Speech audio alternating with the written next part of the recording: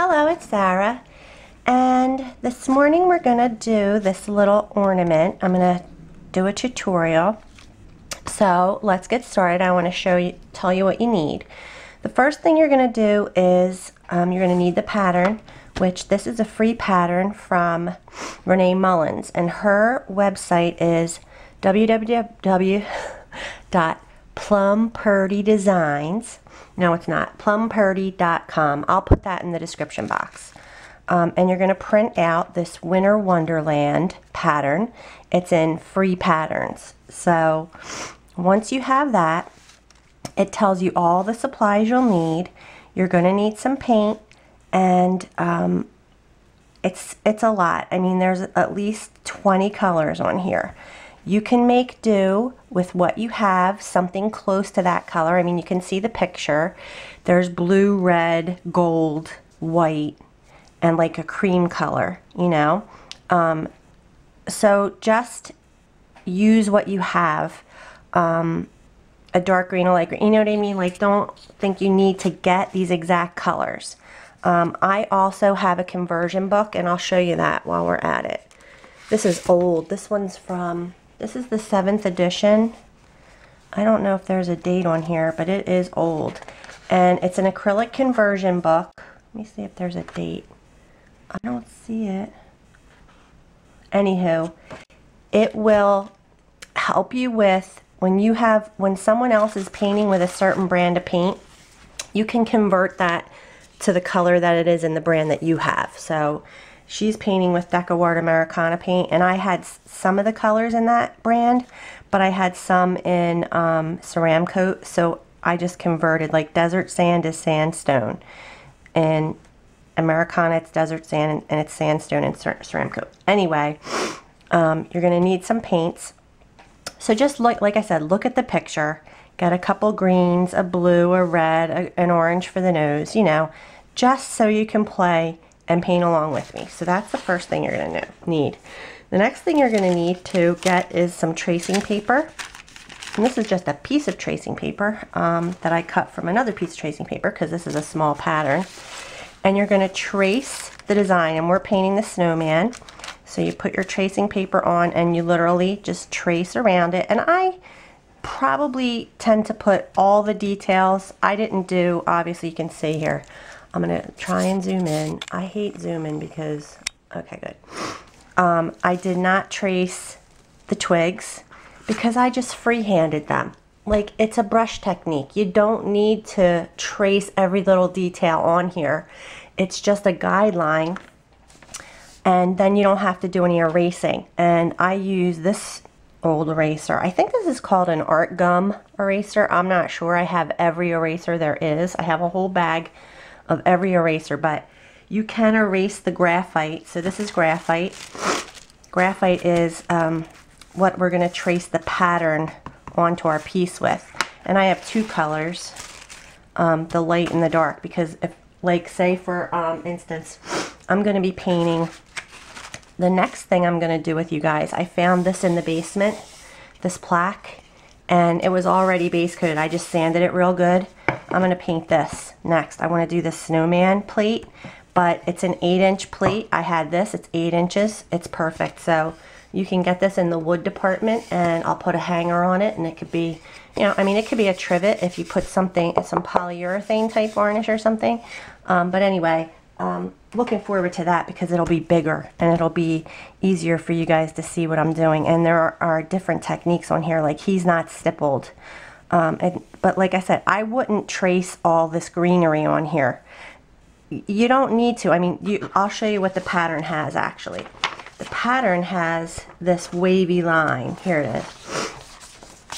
So that is a great thing to trace. She's perfect for that. So you would trace this wavy line and have that be your guideline for these twigs. So then you could kind of pull to it. I'll show you how to do it. But basically the tracing is, the line work is your guideline to what you're going to be painting.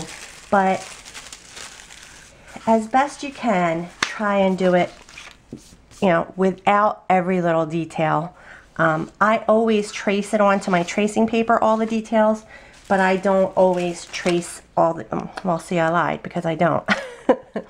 I don't have all the details on here. I don't have the buttons. I don't have his eyes, you know. I mean, anywho, all right. So that's the first step. You want to trace this onto tracing paper, and then we're going to take our piece and you're going to base coat. So let's go to the directions and I'll just walk you right through what she has you do. So here's your supplies, then you have some brushes, so let's go over that. Renee paints differently than I do, and she does things differently than I do. So I'm not going to be doing word for word what she has on here. But what she has on here is awesome. So here's what I have to paint with. She has a liner, a number 20/aught, and I do happen to have that. This is, oh, a 10/aught. So I have that, but that's the script liner. That's going to give us like nice details. A 2 and 4 round. I don't know what number this one is, but I'm assuming it's around a 2. And then I have, oh, I do have a 2. And I have a 4. So I have a 2, 4, and then this is just my little detailer that I love. And then an angle brush, and 3/8 inch angle. I have that. And a 1/4 inch she has too, but I'll do everything with this. A 1/2 inch flat, and I don't have that. But you would want a flat brush. I do have it. A 1/2 inch flat is, well, this is actually a number 14, but it's around a 1/2 inch flat. Foam brushes, because she probably base coats with a foam brush, and she doesn't have it, but this stippler, that's what I did the detailing with on the snow with.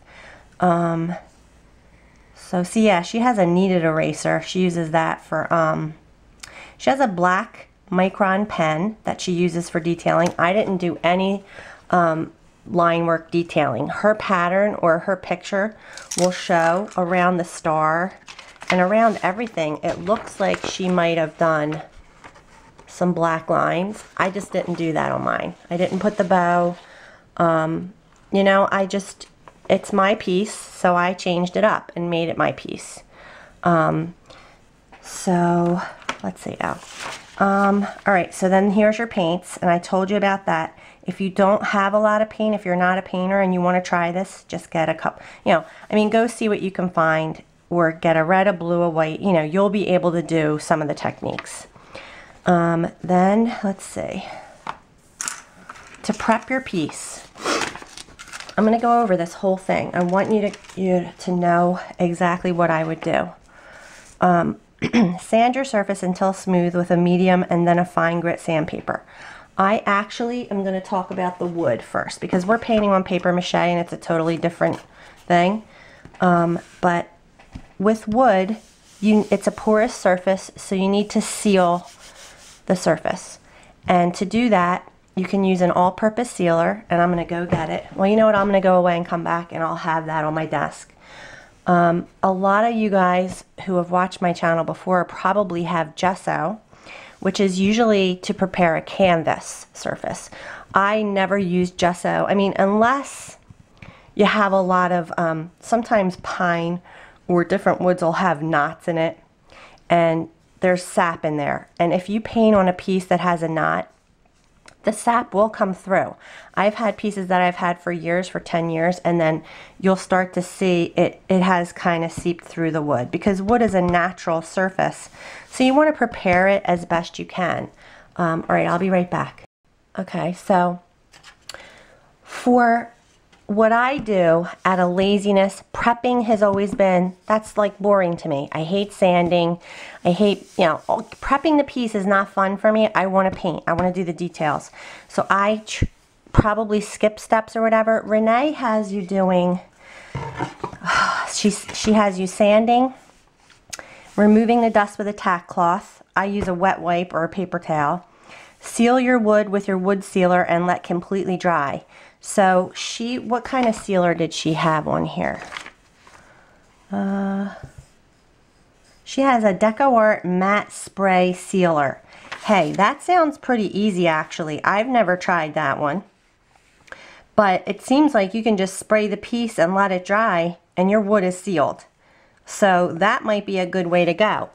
What I've always done to skip a step is basically, this is a sealer, all-purpose sealer for surface preparation. It's a product by Jo Sonia's, and that's because, I mean, look at the bottle, it's huge, and I still have a ton, well, a little bit left.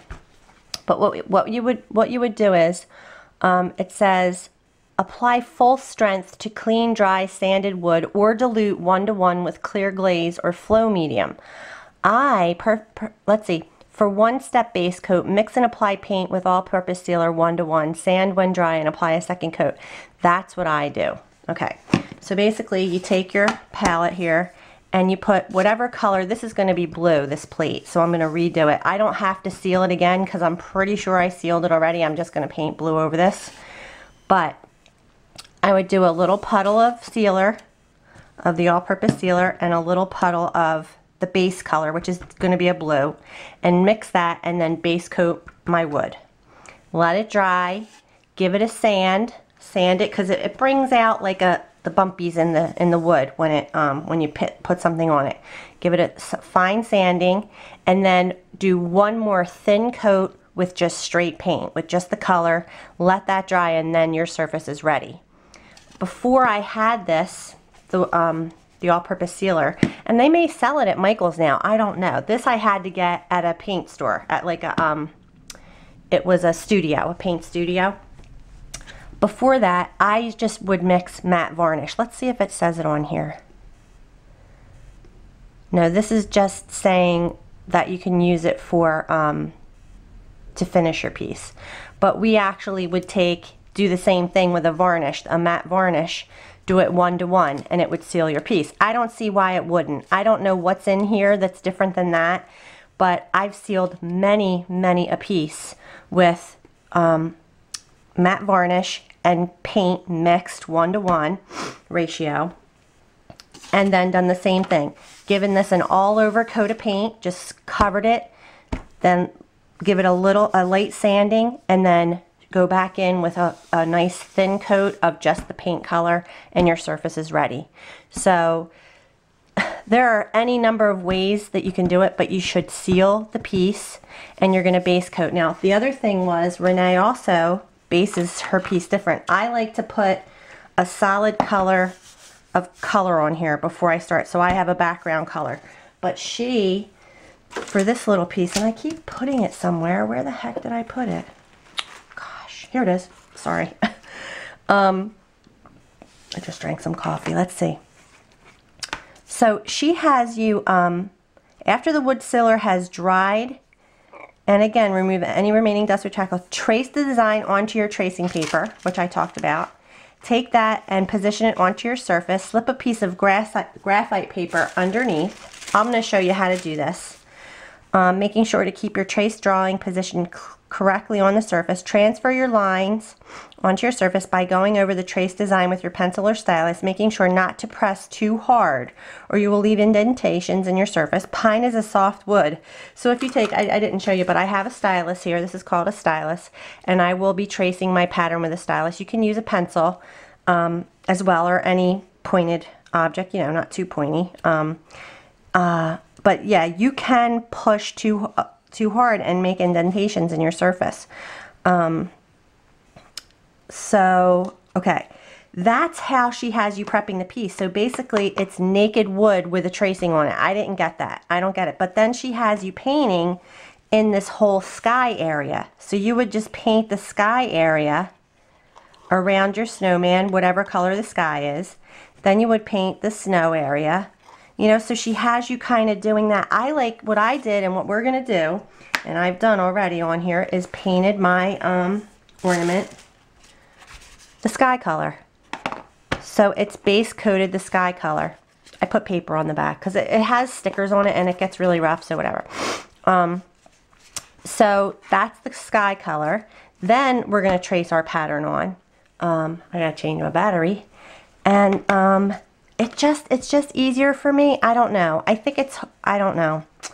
To each his own, and that's the thing. That's why taking so many classes for me from so many artists, people have been in the business for years, and newbies who came up with new ways to do things, you know. Old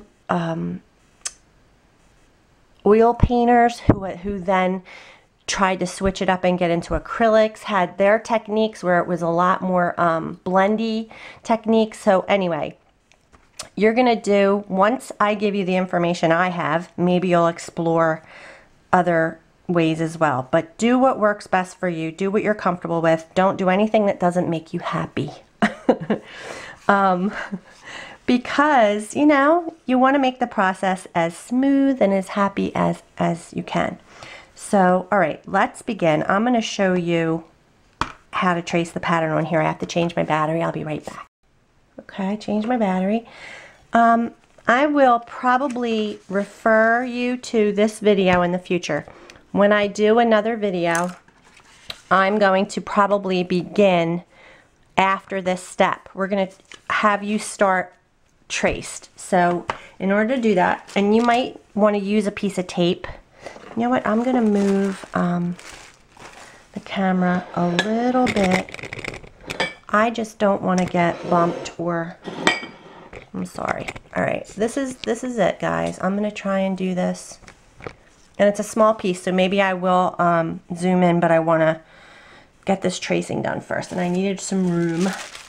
So, if, like, for instance, if I were doing this bigger piece, you can tape it down. You can take a piece of Scotch tape, and I like to rub it on. I stick it to my leg first to get a little lint on there so it's not real sticky. And you can tape it down, tape the tracing paper onto your piece so it doesn't move. And you can lift it up and look under there and see what you got traced, okay? But for this one, we're just gonna hold it in place. I'm gonna line it up where I want it, and I'll hold it in place. And I'll just make sure if I need to lift, I'm gonna make sure that I'm holding it, all right? The other thing is, hold on, I was gonna say something. Oh crap, it'll come to me. You wanna make sure you're using the right side of the paper. Okay, so if I start tracing, I'm tracing. Nothing showed up on the paper because it's upside down. So I start tracing, and I'm tracing. There's a line, okay? Can you see that? Yes, okay, good. I don't know how many times, probably more than I'd like to admit, I've traced, hopefully not the whole design on there, and the graphite paper was upside down. So you really need to check. Sometimes I'll even put a paint mark, like just put a splop of paint on the top so that you know which side is the right side to start tracing with. So this is the top, so we can trace. Okay. So I am going to position him because it's a heart shape, but I'm doing it on a round. I'm just going to center him kind of like that. And then I'm going to slip my graphite underneath. You see that? I'll try and zoom in a little bit. Let's see. Awesome. Okay. So now, like I said, I do not put all the details. This is small, you guys. It might not have been the best for teaching purposes, but you're going to want to paint small stuff sometimes. So I am not going to worry about the nose because I will freehand that in. But you might want to, you know, base your nose. I'm not really worried about, let's see, look, let's see what we have. It's not real clear either. This is old graphite, which I kind of like better because, like I said, you're not erasing a lot of lines then, because when you use a brand new graphite, which you guys might have if you're brand new to this, you know, it's got to be brand new sometime, you're going to have dark lines, so you probably don't need to push as hard. But there, he's coming. I got a face and a scarf and a vest, part of his vest. I need this line, so I'm going to just scooch this a little bit and get this line here. I'm going to put this one in, even though, I mean, I could fudge it. And I'm going to go up this side of his body. I'm not going to put the fence because I will freehand the fence. I'm not going to put his arms. I'm not going to put the star because we're going to base coat the body first, then I'll put the star on, or I'm going to highlight it anyway. Okay, this little part of his vest I didn't put yet. My stomach's growling, sorry. What else? I'm not going to put the moon at the moment because I'm going to put the hill, just this part of the hill. Oops. I think I'm good. I think I have everything on there that I need to get me started. I'm not going to put his arms. I said that. Is that scarf there good enough? Yeah. Alright, I think I'm good. So I'm going to set my graphite aside and my tracing. And usually I'll keep the line drawing handy as a reference. That's what, oops, see, now I'm zoomed in and you can't see. We also used to keep the picture, definitely keep the picture handy and keep the line drawing as well, because then you can have it as a reference. Alright, so next we're going to start painting this little guy.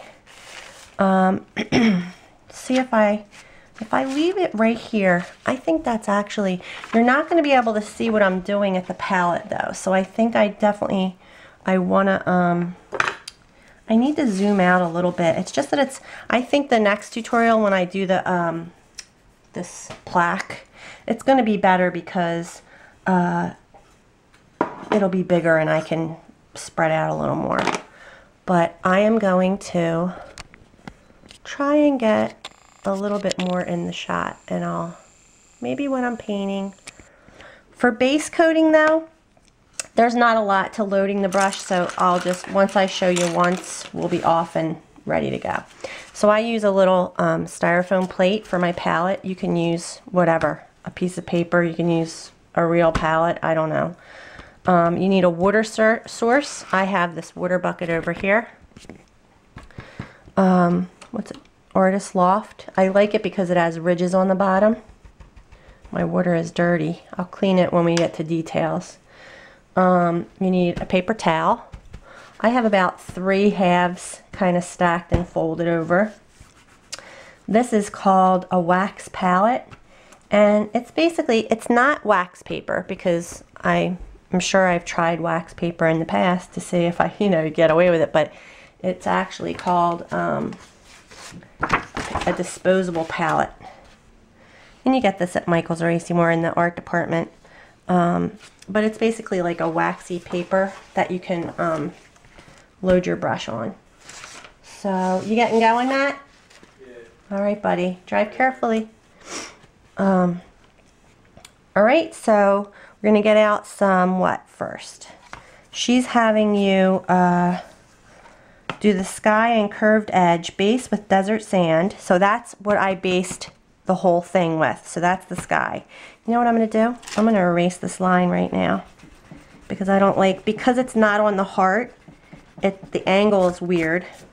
So I'm just going to make it match this one actually, and I actually like it a little, but you can take a pencil even and just, I like that better. It kind of matches a little better. All right.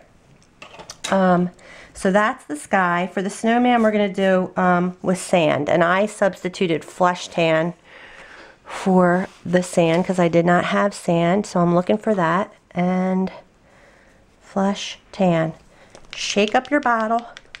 Got to get all that stuff that's in there mixed together. And put a little bit on your palette. And I usually just put a little. You don't need like a dime, if that. And we're going to paint the whole snowman in right now. Base the snowman and the snow with sand. Okay. So I would use, I'm probably going to use this number 4 round. And I'll tell you why. It's a little surface. What's going to be great when I do the other pieces, I'm going to show you how you really base coat. But this is so tiny. You have to just work with what you can kind of use in that small surface. So here's how I'm going to load my brush to base coat. I went into my water, blot on the paper towel. Then you come into this puddle and you pull away, you pull into it, flip your brush. Can you see what I'm doing? Yes. Good, good, good. And now I'm loading the brush. There's a little, that's not straight paint. It's paint and water that's on my brush. So I'm going to go into that. And it's actually a lighter version of the sky because this is a very country piece. I always put my paint down in the middle and work toward the edges. That way I can go over all my ridges. When you put your paint down, oh shit, sorry. I'm not even in the shot. This is going to be an interesting way to, okay. But I always put my paint down in the middle and work toward the edges. And this brush, the brush is a little bit small for this, but I like it because a round brush is good because you can get into those nooks and crannies, and you can also flatten it out. And you know what? I don't need to be doing this. This is all snow. So I can go over the whole entire thing. That wasn't a very good demonstration because I went right into my big puddle of paint and didn't get it slicker and wetter. But this is all snow, so that's the thing. You might want to put those tracing lines back on here when this dries. I'll wing it probably, or I'll use a pencil and just can't forget. Now his this is a vest over here, the other part of his vest, but this is his little body. Hopefully I'm in the shot.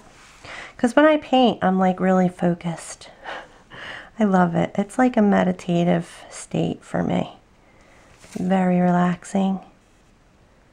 I love, love, love it. It feels good. So I'm going to do this. Then we're going to base coat the scarf, and that's a blue scarf. I'm going to base coat the vest and the hat, and then I'll come back and I'll start showing you the how to make the details, how to add the shading and the highlighting and all that stuff, okay? So I'm going to base coat this. You know what? It's going to probably take 2 coats, 2 thin coats to cover because you want it to be opaque.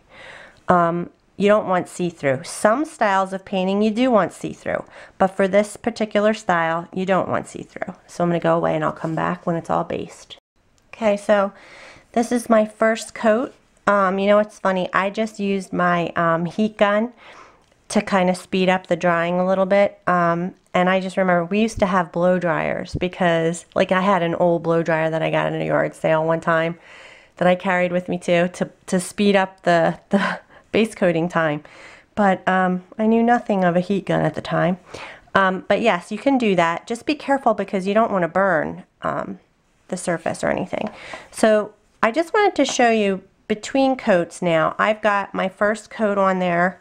And you can still see the tracing lines around the snow and around his head mostly. I'm going to take that eraser and I'm going to erase those as best I can. We're going to be shading around the surface too, but I don't need those lines on here anymore. So I'm going to get them off.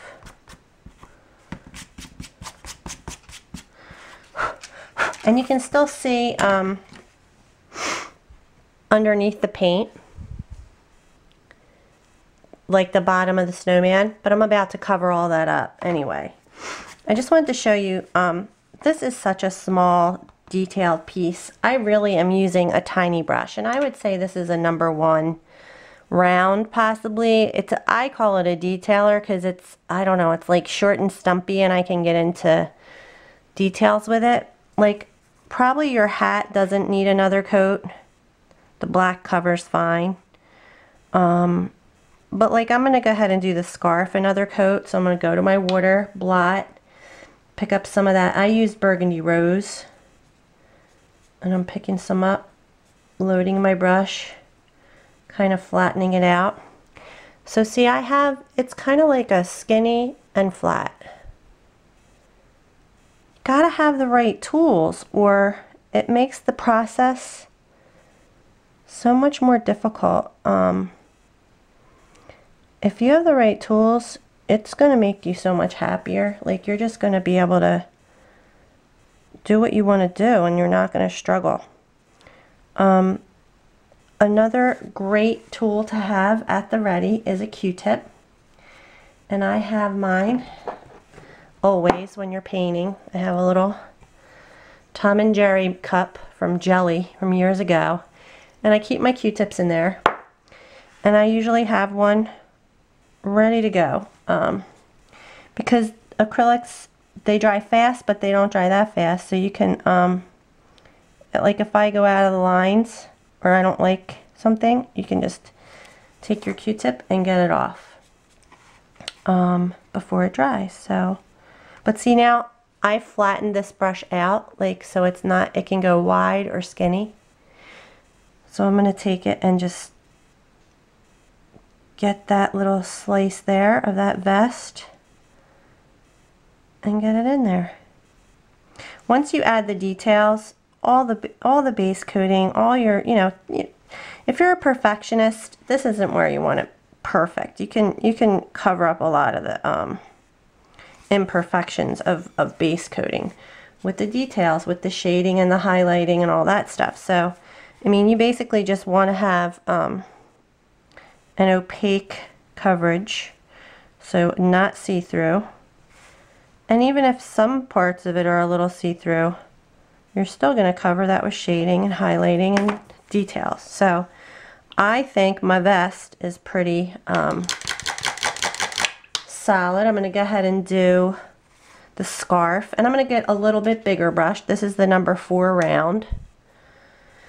Water blot, pick up some blue. I'm going to show you again. I go into the puddle, pull it out like this, pushing it into the brush. So again, I have a thin, I can do it thin or thick. So I can go thick to thin. And that's what a brush, that's what these round brushes are for, because you can push down, I can get really wide. So you have a lot of uses for this.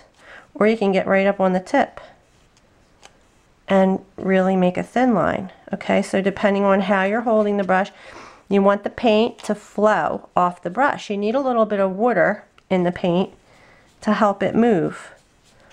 Okay, so you don't just want to go right into that puddle and then to your piece, because, I mean, if you do, it's just going to be gloppy.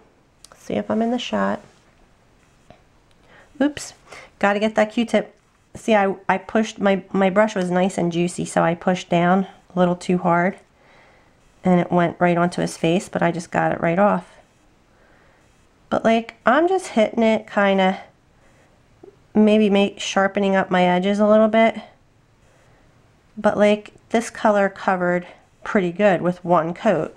So it's pretty opaque. I don't have to be as particular as I was for the first coat. You're just kind of making sure it doesn't have any obvious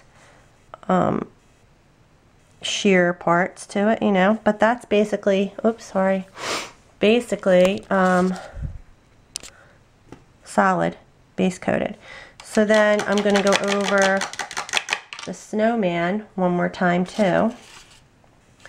So I have water in my brush, so I'm loading into the, because it gets sticky, your paint will get sticky when it's sitting here out in the air. So you got to keep pulling a little slicker, wetter puddle out of your original puddle. And I slide up over to that edge, and then, see, this brush is kind of small for this area down here because it's just big. I need some more flush tan. I usually just put, a little bit of paint out at a time because it will dry out. And you have that bottle, so conveniently you don't need to mix it or have a lot there for later, so you can keep it in the bottle when you need it. And I'm just keeping this moving, keep it moving, because like I said, I mean, acrylics, now I'm just going to clean up that edge, and there you go. 2 thin coats, base coats, is the way I do it. I like to have 2 nice, clean, thin coats of paint rather than